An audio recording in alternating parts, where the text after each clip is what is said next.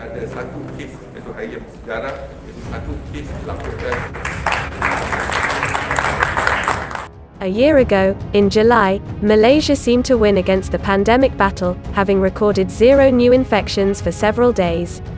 Now, the country seemed to grapple with the deteriorating healthcare system, as more record-breaking cases and patients in the ICU were detected recently.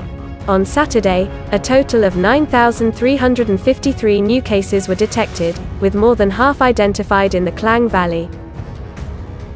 Health DG Tan Sri Dr. Noor Hisham Abdullah warned that the system could be paralysed as 2 states and 2 federal territories have shown an increase in new daily cases exceeding the maximum capacity of hospitals.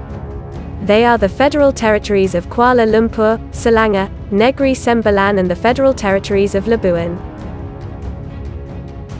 The government, in response, established the Greater Klang Valley. Special Task Force was established with the aim at strengthening health system preparedness in the area.